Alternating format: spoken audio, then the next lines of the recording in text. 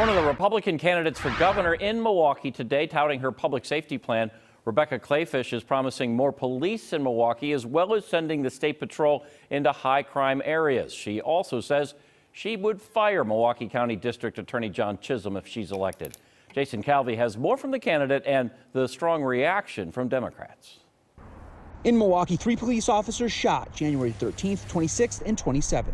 Our law enforcement officers are under siege right now. Republican candidate for governor Rebecca Kleefisch standing with 2 groups that endorsed her, the Milwaukee Police Association and the Wisconsin Fraternal Order of Police. Because today, particularly in Milwaukee County, we are seeing violent criminals with rap sheets a mile long being let go to further terrorize our communities. She mentions the suspect in the Waukesha Christmas parade let out on $1,000 bail before the attack. Why, as your governor, I will fire District Attorney John Chisholm. Kleefisch backs changing the state constitution to make it harder for violent criminals to get out on bail. Democrat David Bowen's running for Kleefisch's old job lieutenant governor and says he agrees that violent people should be behind bars. Anytime you have a situation where officers are being attacked like this, and then we are our own citizens ending up in situations of gun violence all across our community, it's time to raise the alarm. He says Republicans, including Kleefisch, have not sent Milwaukee enough shared revenue. We also need to invest in prevention immediately.